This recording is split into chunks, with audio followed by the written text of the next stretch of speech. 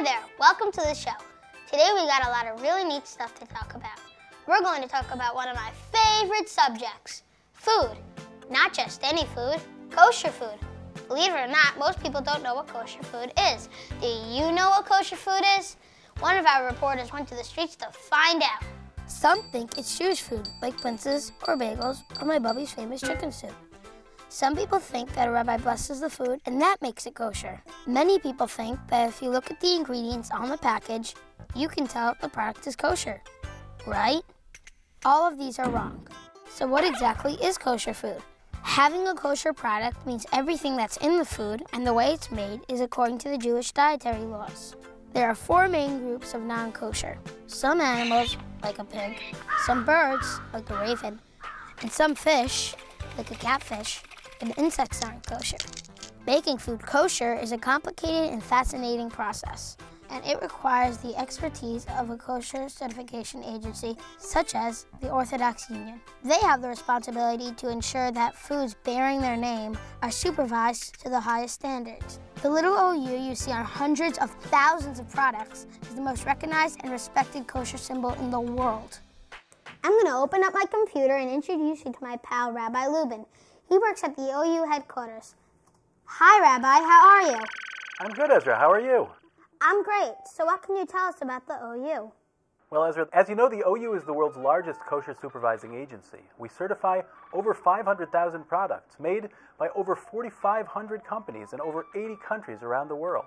Wow, that's unbelievable. How many people are involved in supervising all those products? There are literally hundreds of people around the world that inspect these plants.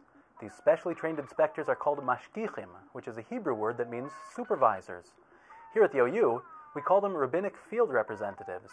So a lot more goes into supervising a product than just visiting the plant.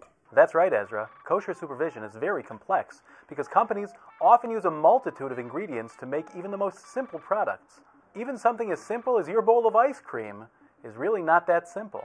How complicated could it be? It's just milk, sugar, and eggs. Ezra, have you ever had cherry pie? Yeah, my mom makes the best cherry pie. Just cherries and flour and eggs, right? I think she uses one of those cherry flavoring packages. Well, if that package isn't kosher certified, you might just be eating parts of an African cat.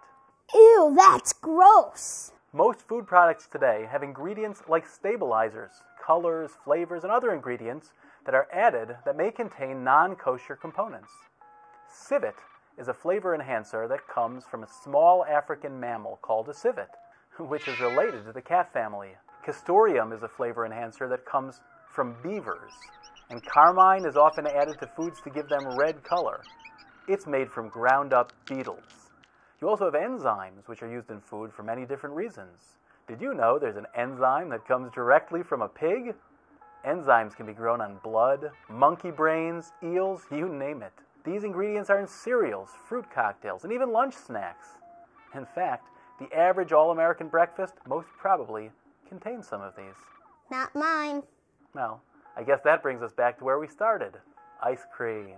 Yeah, right. Well, I kind of lost my appetite, so maybe we'll take a break from the monkey brains and show you how ice cream is made. My favorite ice cream is made by Safeway in Seattle, Washington.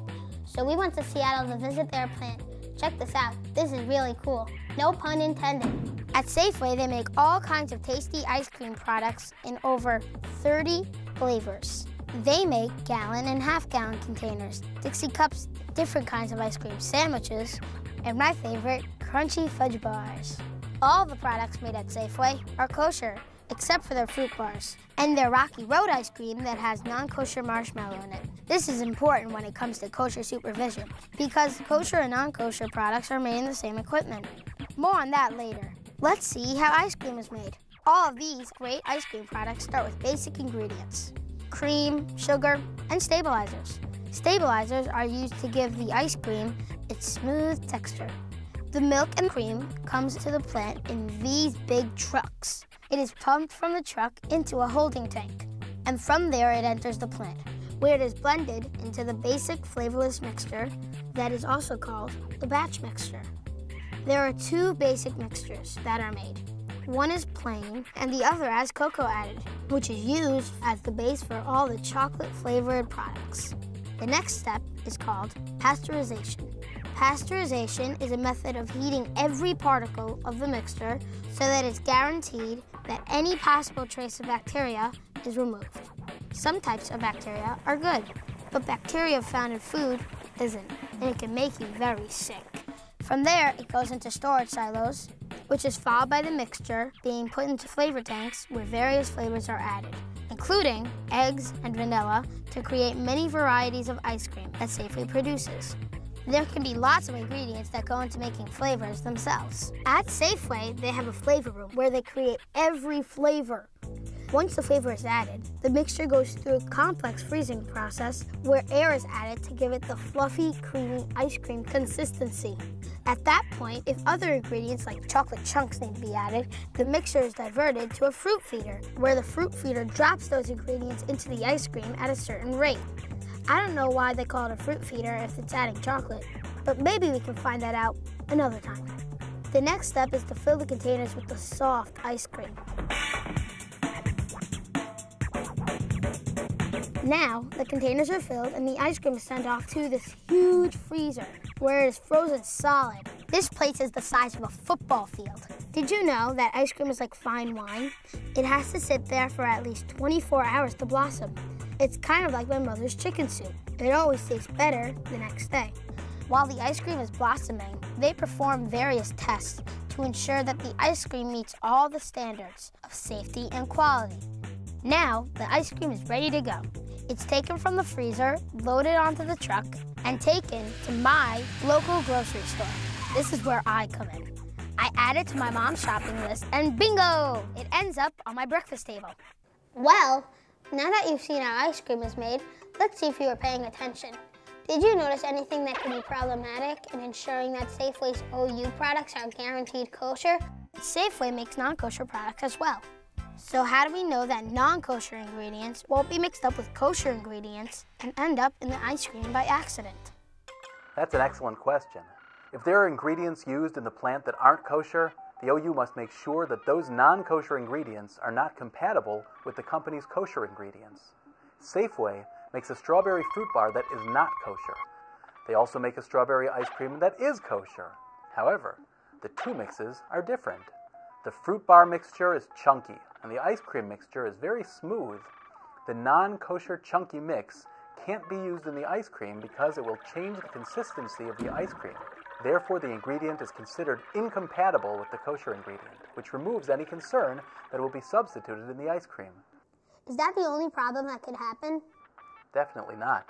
Ingredients that are heated can also be a problem because heating non-kosher ingredients will cause the equipment to become non-kosher as well. Remember when the ice cream mixture was pasteurized? Because it gets so hot, the pasteurizer could make the kosher ice cream mixture non-kosher if the pasteurizer had non-kosher ingredients at any time. I guess that's like what my mom does at home with our pots and pans. We can't mix them up, right? Exactly. But Safeway makes non-kosher products on the same equipment. They make Rocky Road ice cream, which has marshmallows in it that aren't kosher. Really? How can they do that and still be kosher? Well, the marshmallows are added to the mixture when it's very cold. If the mixture is cold, kosher law says that the equipment won't become non-kosher. Just like if your mom puts cold milk in a meat pot by accident, the pot must be thoroughly cleaned out, but it doesn't become non-kosher. The equipment is thoroughly cleaned every night before they start a new kosher run in the morning. Wow, look at how carefully they clean the machines. They take every bolt apart. Could you imagine what my mom would say if I did that when she asked me to clean my room? She would be so happy. Okay, Rabbi, so that pretty much covers everything that could go wrong, right? Well, not exactly. The last thing, and perhaps one of the most important, is to make sure the label is kosher. What? No one eats the label, unless they're making spitballs out of it. We're not worried about anyone eating it. We're concerned that the wrong label might go on the package. At the OU, we have to make sure that kosher certified ice cream bears the OUD label. Wouldn't most people know that ice cream is dairy? Maybe.